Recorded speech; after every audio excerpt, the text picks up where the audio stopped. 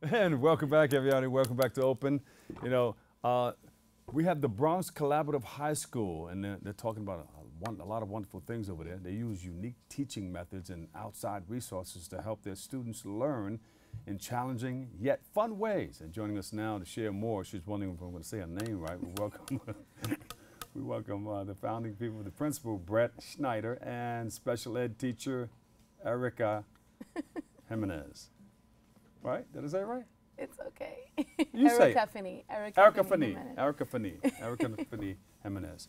Well, welcome to the show, guys. Thank you have a you. unique way of teaching, right? Yes. Because we have to find those unique ways of teaching our students these days.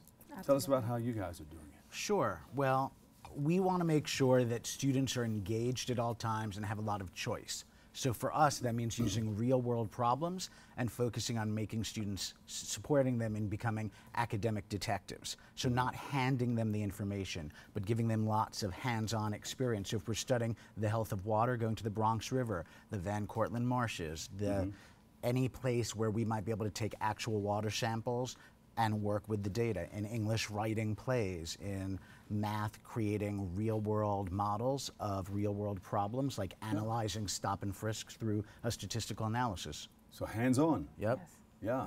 And people, a lot of students are visual. They want to see it happening, you know, and then they can use the analytical part of the brain after that. Yeah. Absolutely. Yeah. And it's just not only how they are going to be successful in the classroom, but also outside of the classroom. And that's actually one of the things that attracted me to Bronx Collaborative. I was a para there for 2 years, and then I became a special education teacher. And once I knew that that's what I wanted to do with my life, I knew this is where I wanted to do it. And I'm a product of New York public schools, and I know that we need more opportunities for our children. We need to understand that not everyone learns the same way. We need to understand that success looks different for every child, and just to provide those opportunities. And at Bronx Collaborative, we don't only worry about the success in the classroom, but we want them to be active citizens in their society and also want to do better and know their opportunities and the options that are available to them. Yeah, that's important because a lot of times when a student leaves the school, there's a whole nother world that takes place. Absolutely. Yeah. Yes. So you keep them engaged. Yeah, and we try to build in the real world in a couple of key ways. Students are able to do an executive internship during senior year where in the field they want to work in or study, they get a hands-on experience interning at places like this, right, to really gain whatever field they're interested in. We find ways to match them and work with over 80 organizations to do that all around the Bronx. And you mentioned taking samples from the Bronx River. Yeah. Yes. And they look through a microscope, but what do they Yeah, find? well, our students, you know, one of the things our students do even within our campus is to open up the world of they take Petri dishes and for 12 weeks straight take samples from all over the campus trying to answer what is the bacterially dirtiest spot in the campus and where you need to not touch in order to not get sick. And so they'll never forget it. And what were those findings? So when Doorknobs. The doorknobs. Doorknobs and iPads and iPhones. The worst. How about elevator buttons and everything? Pretty bad, but not as bad because not as many people use Get them. on it, yeah. Their biggest surprise, however, bathrooms, not as bad because as of the bad. solvents. Because of all the solvents, they learn some clear lessons about like what gets cleaned and what doesn't. Nobody's wiping those doorknobs clean. Wow. Do they find out what bacteria is on those? I don't want to stick with the doorknob and the Yeah, phobia no, thing. but what we do use is we use each opportunity to do deeper research. Yes. So there's a lot of research in writing, creating of presentations, and defending their work.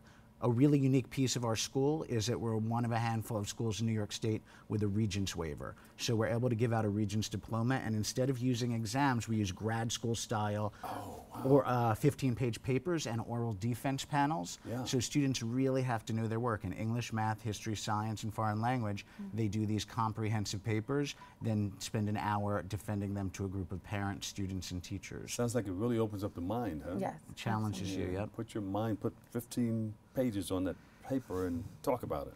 Yeah. And builds up confidence. And we want our kids to not only to also be able to be comfortable expressing themselves. And we work on them having growing and social emotionally. So every week we have an advisory where they meet with an advisor and they check in on their progress. This year we're going to have student-led teacher conferences where parent-teacher conferences where students are gonna be able to talk about their grades and about their progress. So they're able to just build that confidence that they're gonna need after high school, that they're gonna need in college, in the real world. And it's important for them to also grow in those areas. Yeah, and you have something coming up? There's an open house? Yes, we have an open house this Wednesday and several more. You can find out and register for them at our website or at our Facebook page for Bronx Collaborative. And the open houses are a key way to get to know the school better, see the campus, and meet our current students. Oh, so you're going to just take people around? Yes. We take them around the campus. They interact freely with our current students to hear the real truth from students' voice, and they get involved with the school. Can we see a lot of this on your website? Absolutely. You can see some of it, and the rest we're happy to tour anyone who's interested around the school. All right, thank you guys so much. Thank you. Arakafani. So I see you. It's not your fault. It's a difficult name. I'm Dominican. Arakafani. Arakafani. Yes. Oh, that's simple enough. Arakafani Jimenez. Give her a big round of applause, everybody. And Brett Schneider. Thank you guys so much. You come back with some videos and some pictures and everything. And what's the date of your event, the open house? The open house is next this one. Wednesday at 6 p.m. And then we have in November a couple of Saturday ones at 11 a.m.